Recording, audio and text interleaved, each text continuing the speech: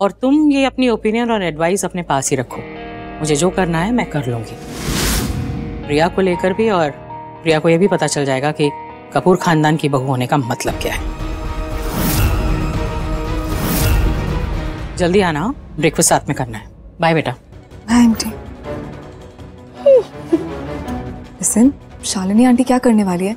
श्रेया, मुझे फीलिंग आ रही है कि बहुत बड़ी ना गड़बड़ होने वाली है। I am telling you. तू बहुत ओवरथिंक कर रही है, ऐसा कुछ नहीं होने वाला है। फाइनली मुझे ऐसा लग रहा है कि सब कुछ हमारे फेवर में जाने वाला है। वो कितनी अपसेट है यार, कुछ ना कुछ तो करेगी यार। इतना बड़ा स्कैंडल हो गया, ऐसे थोड़ी ना जाने देगी। आई एम श्योर आज ना प्रिया का कपूर मेंशन से पैकअप हो जाएगा। You know what, I don't care about प्रिया। मेरा फोकस इस वक्त राम पे है। वो अभी भी ऑफिस में और क्या कर रहा है। लिसन, चल ना प्लीज प्लीज, चल जाके चेक करते हैं। एक सेकंड रुक जा।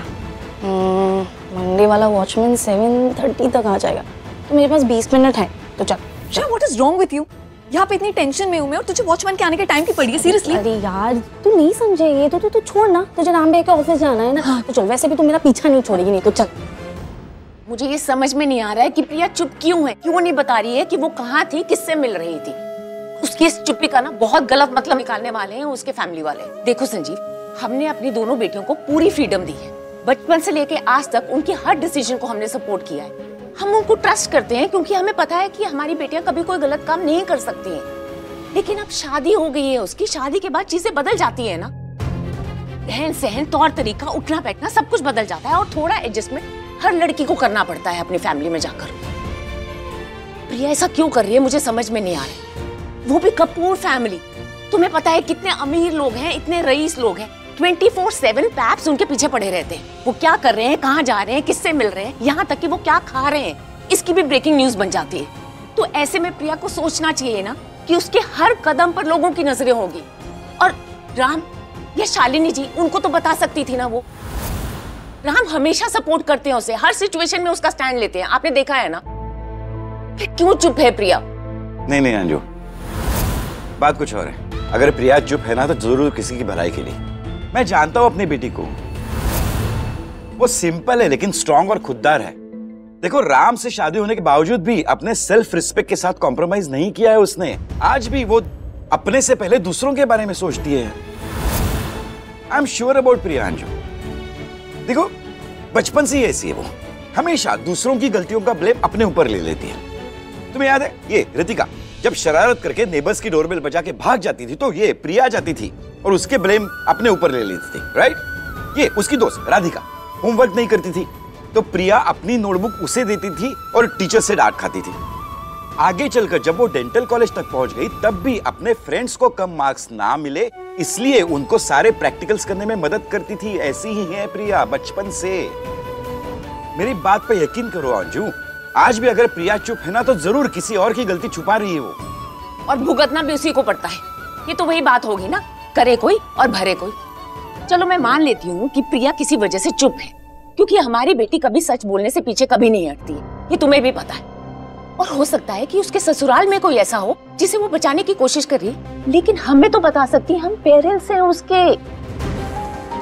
देखो एक बात मानो संजू, तुम्हारी ये फेवरेट बेटी है ना, एक नंबर की जिद्दी है। बस अपनी मनमानी करेगी और फिर सारा ब्लेम उसी के ऊपर आ जाएगा।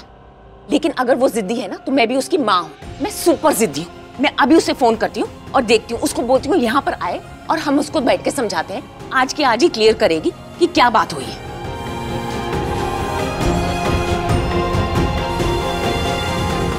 लो, अब फोन नहीं लग रहा है उसका। ये तुम्हारी बेटी का ना कोई भरोसा नहीं है। कहीं क्लिनिक तो नहीं पहुंच गई है सुबह सुबह, किसी पेशेंट का फोन आ गया होगा और अपना बैग लेके निकल गई होगी, रवाना होगी किसी का दुख दर्द कम करने के लिए। अरे यही तो स्पेशलिटी है ना मेरी बेटी की।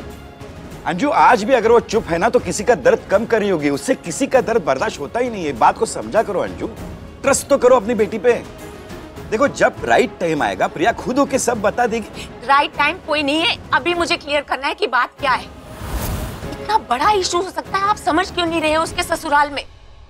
शालिनी जी कितना प्यार करती हैं, उसे कितना ट्रस्ट करती हैं। उसकी चुप्पी अगर शालिनी जी के मन में थोड़ा भी शक पैदा कर दे, क्या इंप्रेशन रह जाएगा।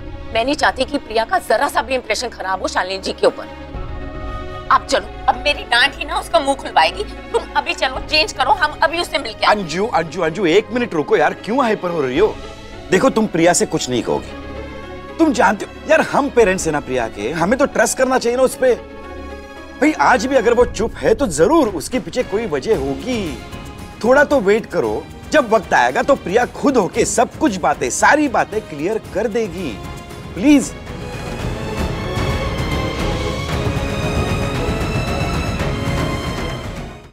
अरे हाँ यार, बहुत मुश्किल से ऑफिस पहुंचे यार, बहुत भयानक बारिश है, क्या बताएं। ठीक है, चलो रखो, फिर बाद में बात करते हैं उस पर। ठीक है, चलो bye bye.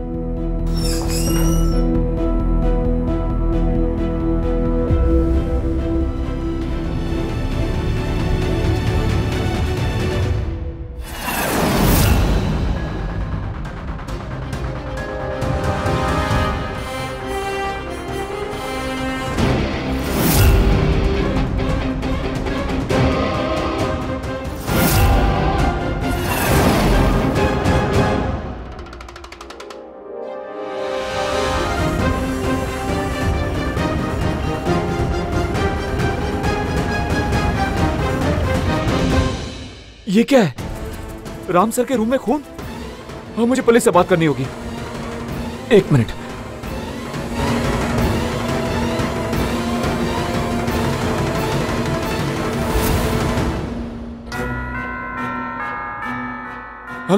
Hello police station. हाँ सर, मैं इंडिया ईट्स कंपनी से बोल रहा हूँ। हाँ बीकेसी से। सर यहाँ पे कुछ क्राइम हो गया है। हमारे बॉस राम सर के ऑफिस में हर जगह खून ही खून है सर। आप बस प्लीज जल्दी आ जाइए। हाँ सर। जी सर।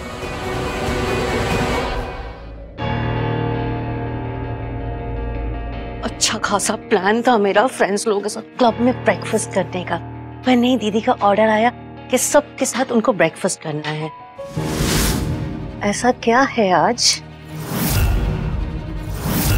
मेरा तो लंच तक सोने का प्लान था। डोर नॉब पे डू नॉट डिस्टर्ब का बोर्ड भी लगा दिया था ताकि सर्वेंट्स डिस्टर्ब ना करें, लेकिन भाभी ने इधर बुला के मेरी नींद ही उड़ा दी। लेकिन ये अचानक हम साथ है टाइप ब्रेकफास्ट करने का प्लान क्यों बना? क्या चल रहा है दीदी के दिमाग में? किसी को कोई आइडिया है? आजकल इस घर में किसी चीज का कोई आइडिया नहीं रहता मुझे।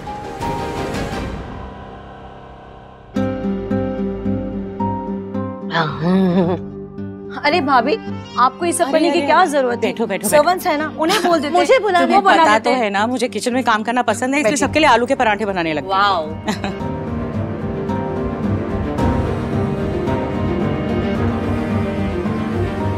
वैसे राम कहाँ है? कभी ब्रेकफास्ट टेबल पे लेट आता नहीं है वो। घर पे होगा तब तो आएगा ना ब्रेकफास्ट के लिए। वो बेचारा कल रात से ही गायब है। आई थिंक वो रिया वाला जो स्कैंडल चल रहा है ना एवरीवेयर, उसकी वजह से ना बहुत परेशान है वो, और शर्मिंदा भी है, इसीलिए शायद हमें अवॉइड कर रहा है। और प्रिया कहाँ है? उसको भी तो आना चाहिए था ब्रेकफास्ट टेबल पे। भाभी ने तो सबको बुलाया था ना टेबल पे। वो मैडम तो कल राम के जाने के बाद से शाम से गायब है, रात भर नहीं लौटी। पता नहीं कहाँ है, किसके साथ है। वैसे भाभी बुरा मत मानिएगा, लेकिन आपकी बहू चूज करने में आपने चूक कर दी। शक्ल से तो एकदम सिंपल मिडिल क्लास की लगती है, लेकिन लक्षण देख लो। बेचारा हमारा राम, इसने तो फंसा लिया है हमारे भोले भाले राम को। प्रिया को तो ना पति की फिक्र है, ना इस घर की, ना सास की। दीदी, अब जब ये बात उठी गई है तो मैं आपसे कुछ कहना चाहती हूँ। प्लीज आप बुरा मत मानना। वो क्या है ना, हमें तो शुरू से ही प्रिया पे डाउट था, है कि नहीं? आपने देखा नहीं वो शादी को कितना कैजुअल ले रही थी, मतलब शादी के दिन भी वो अपने काम पे चली गई। ऊपर से ये रस्में रिवाज ये सब को लेके भी वो कैजुअल ही थी। शिवानी, तुम्हें याद है कि हमने प्रिया को कितना रिक्वेस्ट किया था वो रसोई के लिए? It was her first day, उसमें भी तो उसने मना कर दिया ना दीदी। उस दिन भी काम पे चली गई। अब पता नहीं रोज रोज काम के बहाने लगा के कहाँ जाती है, किससे मिलती है। आपको तो पता ही है ना कि वो सोशल मीडिया पे, न्यूज़पेपर में कैसे उसके फोटोज ट्रेंड कर रहे थे। आपको ना एक बार बैकग्राउंड चेक करना चाहिए था अच्छे से।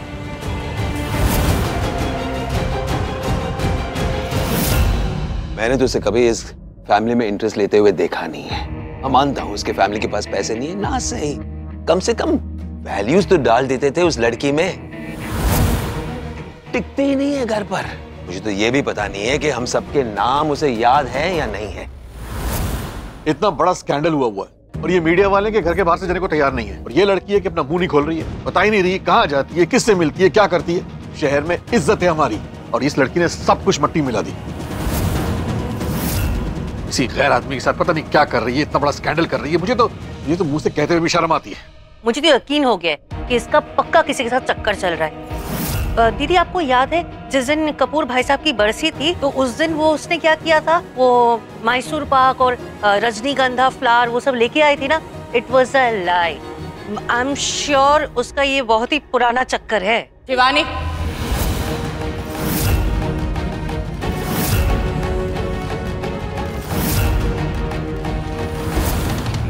अब दीदी जो दिख रहा है वही बोल रही हूँ। बस तो भाभी प्रिया को करना चाहिए। भाभी बुरा मत मानिए, लेकिन मुझे लगता है आपको ये शादी तोड़ देनी चाहिए। ऐसी लड़की हमारे घर में कैसे रह सकती है? और अब तो मुझे उसके इंटेंशंस पे भी शक हो रहा है। भाभी आप अपने प्रॉपर्टीज और गहने वहने भी इससे जरा दूर रखिएगा। गोल्ड डिगर है वो लड़की।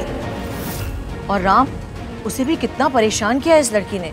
मतलब शादी के कुछ ही दिनों के बाद अफेयर। अब और क्या क्या सुनने मिलेगा बस।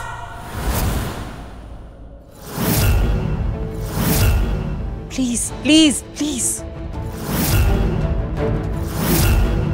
कुछ तो सोच लिया करो बोलने से पहले। प्रिया इस घर की बहू है, अच्छी लड़की है वो, उसकी अपब्रिंगिंग भी अच्छी है और उसके पेरेंट्स ने उसे अच्छी बातें ही सिखाई है। उसकी आंखों में देखा है कितनी सच्ची है वो, कितना सेल्फ रिस्पेक्ट है उसमें। हो सकता है कि कोई गलती हो गई हो, कोई मिसअंडरस्टैंडिंग है, इसकी वजह से इतने सारे इल्जाम लगा रहे हो उस पे।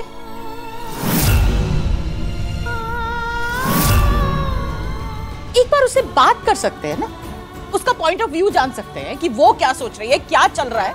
लेकिन नहीं, बस उस पर इल्जाम लगा सकते हो। कितना प्यार करता है राम उसे, कितना ध्यान रखती है वो राम का, कितना ध्यान रखती है इस फैमिली का, मेरा। मुझे क्या खाना है, मुझे कब खाना है, मुझे क्या पसंद है, मुझे क्या नापसंद है, सब पता है उसे। इतने सालों तक जो तुम्हें पता नहीं था ना, वो उसे कुछ दिनों में पता चल गया।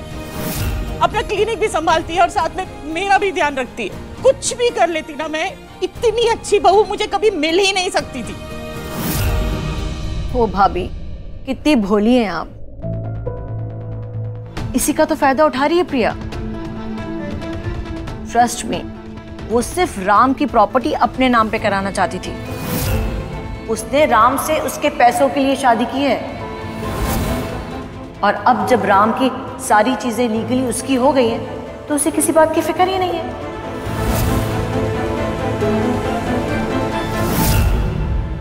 तो पता नहीं कहाँ है, रात भर से किसके साथ है, किसके साथ गुल खिला रही है, किसी की फिक्र ही नहीं है उसे।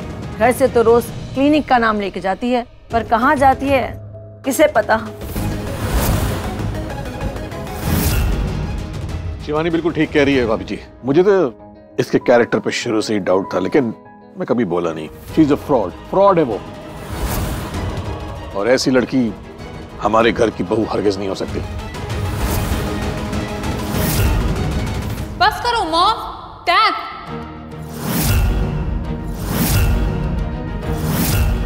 प्रिया भाभी के बारे में आपने जो जो बैड वर्ड्स कहा, you need to take them back. What? प्रिया भाभी का कैरेक्टर बहुत अच्छा है, वो बेस्ट है, बेस्ट। और मैं उनके खिलाफ एक शब्द भी नहीं सुन सकती। सोना, कुछ नहीं किया है प्रिया भाभी ने, किसी के साथ अफेयर नहीं है उनका। वो घर से गायब रहती थी तो सिर्फ मेरी वजह से, मेरी हेल्प कर रही थी वो। इनफैक्ट मुझे संभालने के लिए कुछ भी करने को तैयार थी वो।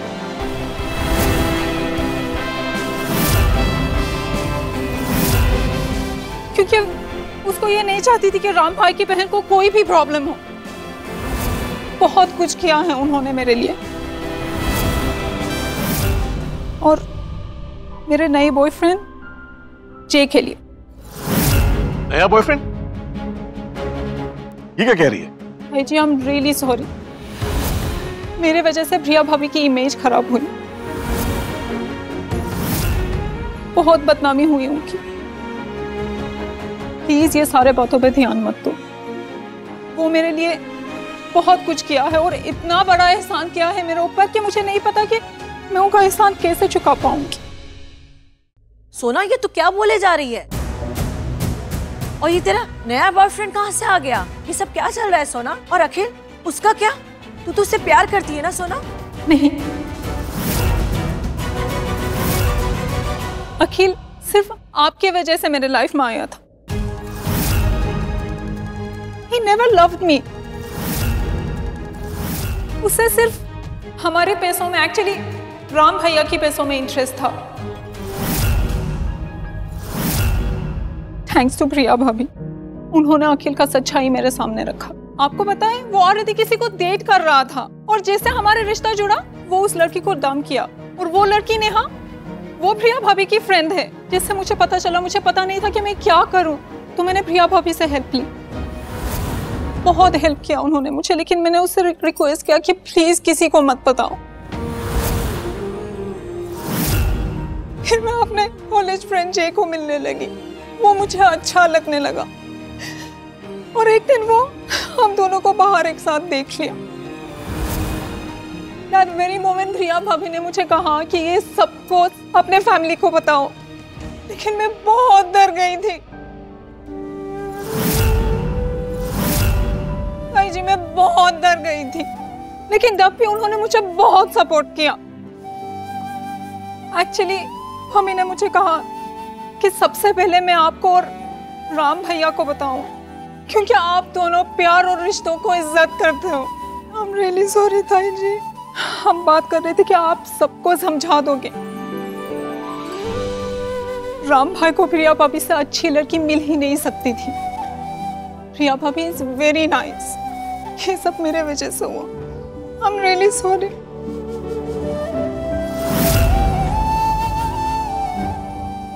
मैं जानती थी कि मेरी प्रिया कभी गलत हो ही नहीं सकती, वो कोई गलत काम कर ही नहीं सकती। मेरे दिमाग में, मेरे मन में उसे लेकर थोड़ी सी भी मिसअंडरस्टैंडिंग कैसे हो सकती है? मैंने तो उसे अपनी बेटी माना था ना। मुझे लगा था कि मैं एक बहू नहीं, एक बेटी लेकर आ रही हूँ इस घर में। I have let my self down. मैंने बिल्कुल वही किया जो सालों से हर सास करती आ रही है।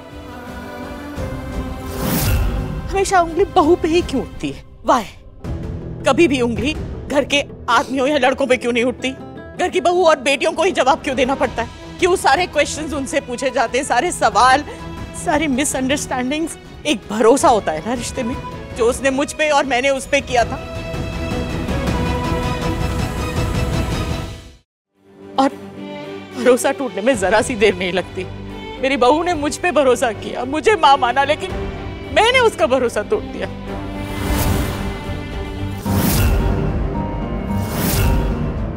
इतना सा भी अगर उस पे डाउट किया ना मैंने, तो आई थिंक इस रिश्ते के भरोसे पे मैंने डाउट किया।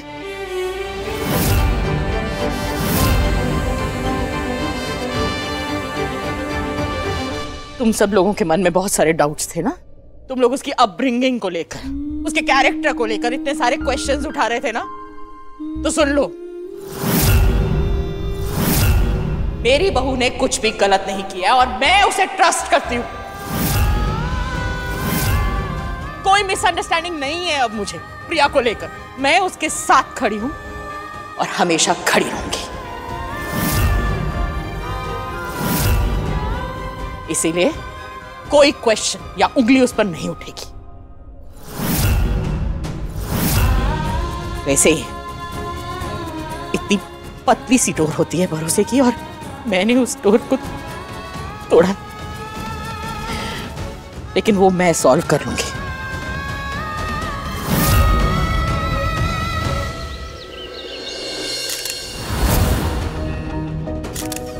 ये राम फोन ही नहीं उठाता।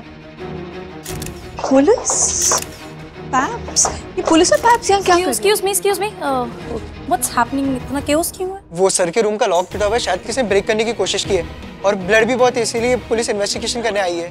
राम सर कहाँ है? राम सर नहीं मिले। प्रिया दोनों नहीं मिले। दोनों नहीं? तुम यार रात को तो यही थे राम और प्रिया, और घर भी नहीं आए दोनों, तो फिर I have no idea. Sir मैंने सीसीटीवी फुटेज को चेक कर लिया है। किसी ने 20 मिनट के लिए कैमरे को बंद कर दिया था, उसके बाद ऑन कर दिया, और जो भी वारदात हुई है उसी 20 मिनट में हुई। ठीक है, थैंक यू सर। मैं रोज की तरह ऑफिस खोलने आया तो देखा पूरा ऑफिस अस्त व्यस्त पड़ा है। फिर मैंने देखा कि राम सर के प्राइवेट रूम का लॉक भी टूटा हुआ है, दरवाजे और फर्श पर खून ही खून था। फिर मैंने आपको कॉल किया सर। कल रात जब तुम घर गए थे, क्या राम कपूर अपने ऑफिस में अकेले थे?